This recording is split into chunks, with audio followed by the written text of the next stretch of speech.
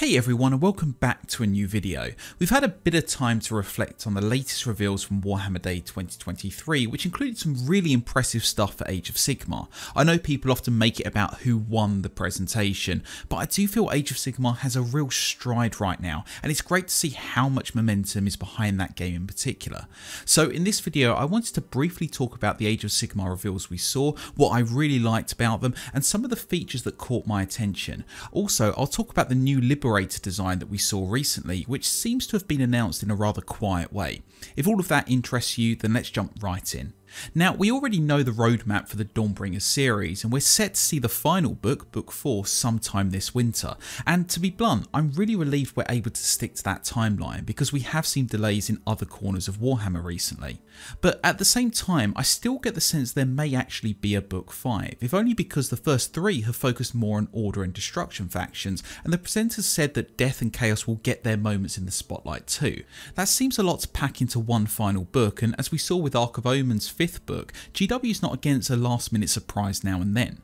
But in any case, we're about to get Book 3, which is called The Long Hunt, and that will see the Axian Crusade press on into the Great Parch, where they'll battle the Gore-Tide of Khorne, and the Crusade in Giran will simultaneously battle with hordes of Ogre Gorgers. But in the book itself, we'll get rules for the new models, which we'll speak about in a moment, and their regiments of renown, and we'll also see regiments for the newer Warcry warbands that are making their way over to Age of Sigmar 2. Personally, I know some people are annoyed that new models for 40k and AOS seem to come to Kill Team and Warcry first, but I do feel it's quite a good way to do it overall. It helps to entice people into those smaller format games, and it means Games Workshop can update specific units without having to fit them into wider faction updates or campaigns. Plus, if you like the models, you can just buy the kits separately later on, so no harm done in my mind. Personally though, I'm really intrigued by the idea of an army made up entirely of Ogre Butchers and Gorgers. They've got a brand new regiment of renown called the Roving Maw, which allows you to turn the battlefield into a ravenous maw pit that feeds on enemy units that get too close. That sounds like a lot of fun to me, and as an old Ogre Kingdoms player, I definitely can't wait to go through those rules when they come out. There's also a regiment of renown for Fire Slayers, which builds on combinations of the new Vulcan Flameseekers and Magmadroths, and a cool rule where you can hitch a ride on the latter to get your stunty units across the battlefield quicker. And of course we have the 2 flagship regiments, but before I go into those, I want to say that I think we'll start to see the story of the Dawnbringers campaign take a bit of a turn after this book. Again, as it stands, the next book is the official climax, and that will effectively set an end to the narrative of Age of Sigmar's 3rd edition ahead of the release of 4th edition in this summer. But even if we do get a book 5, we may well soon see the promised failure of one of those crusades, and my money is on that being Giran, simply because most of the New Order heroes seem to be a part of the Axii one right now. In any case, let's take a look at the first of the 2 models revealed, Lord-Relictor Ionus Cryptborn. As they pointed out in the presentation, Ionus first appeared in the introductory set of Age of Sigmar back in 2015 and hasn't really been heard of since. However, he's now back with a brand new model and carried on the wings of a new dragon, Thorak, as he seeks a cure to the flawed reforging process that is seeing the Stormcast slowly lose their minds and memories. Straight off the bat, I love the chunky chaplain vibe. There's few things more intimidating than someone with a skull mask holding a mace several times bigger than their head and waving it in the direction of yours. But seriously, there is a great sense of weight to Ionus' part of the model, which I think it needs because given the Stormcast have got a little leaner with some of the new Thunderstrike armour, it helps him to stand out even amongst his kin.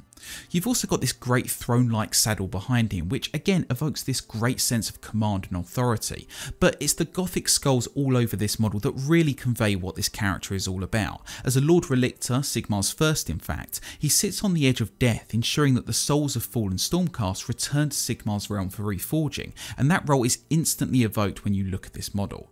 Turning to Thorak, at a glance he's very similar to the other Draconith that we have seen in the Stormcast range, particularly with the Stormdrake Guard that make up his regiment of renown. But if we look closer, we can see how his wings are scarred and the scales across his body have been chipped. This is a character who has gone through a lot, and listening to the Warhammer Day presentation, we know that in fact he's one of the newer Draconith. The clue for what has happened is shown in this subtle discolouring of the beard. Thorak looks much older than he should, and it's because he spent time in the realm of death and prematurely aged. aged, and that scarring of time and the reminders of mortality really complement the motifs that Ionus himself brings to the model. The result is a great representation of life on the edge of death, and that again echoes what we know of both characters and their backgrounds. As a side note, just as Ionus is trying to find a cure for the reforging process, Cthoric is actually looking for his race's lost afterlife, and I think that might be quietly opening up new units in the future of Age of Sigmar, a cured version of the Stormcast and maybe future Drake models, reborn or maybe even reforged for the factions of Order. We'll have to wait and see, but it's exciting to be sure.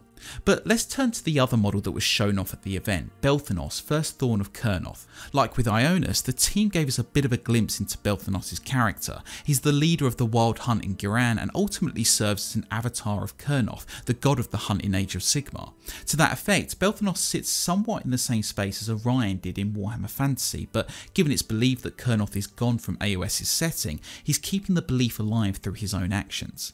Looking to the model itself, we see that tradition straight away with the familiar Horn of Kurnoth, which once again evokes a clear sense of command and authority with the model. Belthanos also, like Orion, bears a spear. I'm not sure if this is a similar reimagining of Orion's, we didn't learn that from the preview, but I'm sure we'll find out soon. However, collectively these armaments create a clear sense of familiarity with Orion, and one that I think is a very deliberate choice by the designers. Speaking to the aspects of this specific model though, I love its intricacy, the leafy cloak, the tendrils of wood branching out, and this awesome braided hair. It's beautiful to look at, but it also points to that notion of fragility, and I don't mean of the plastic itself, but of the balance of life in Age of Sigmar and why warriors like Belthanos strive so hard to protect it. It's a bit of a meta observation, I know, but everything about this model is carefully balanced, fragile and beautiful, and whether intentional or not, it immediately conveys the essence of the Sylvaneth in my mind, and that's wonderful to see.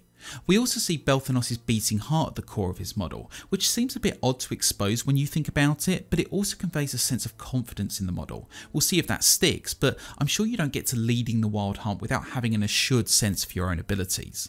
Looking to the mount, the Carnelian Greatspite, I think it's a really nice addition to the creatures we already see across the Sylvaneth range. It's not immediately clear in the photos, but Belthanos himself is a big model, and so his mount probably sits a little smaller than Alarielle's, making the whole piece quite a monster.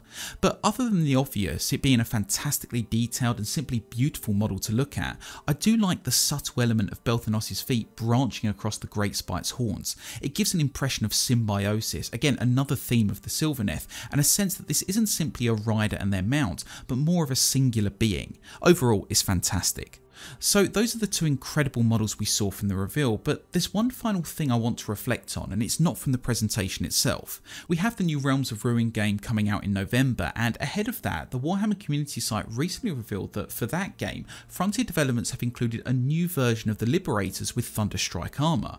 They showed off this new look on the community website and pointed out that in the game, you can swap between the new and older Liberator look. However, crucially, it seems to be confirming that Games Workshop has been working on a new Liberator design, which could well be coming to the tabletop soon.